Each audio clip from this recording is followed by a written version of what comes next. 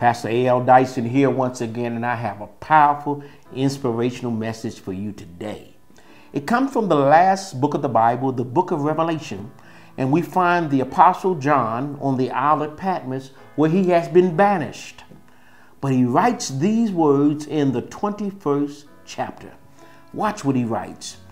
In chapter 24 of the book of Revelation and verse 4, he says, "And God will wipe away every tear from their eye. There shall be no more death, nor sorrow, nor crying. There shall be no more pain, for the former things are passed away." Oh, that's good news. That means that there's coming a day when we'll never have to cry again.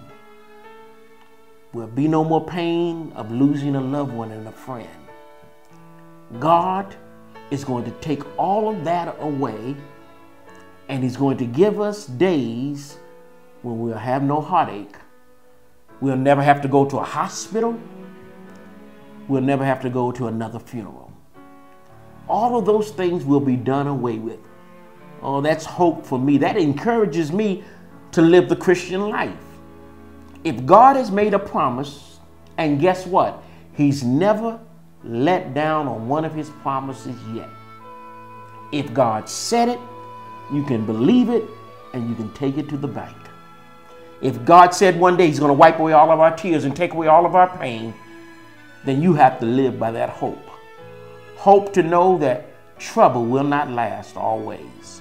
One day, soon and very soon, we're going to be done with the troubles of this world. Oh, I love to hear that. And I know you do too. So may God bless you as you go through your day. And remember, the God that makes a promise will never go back on it. God bless you. And may you have a wonderful day.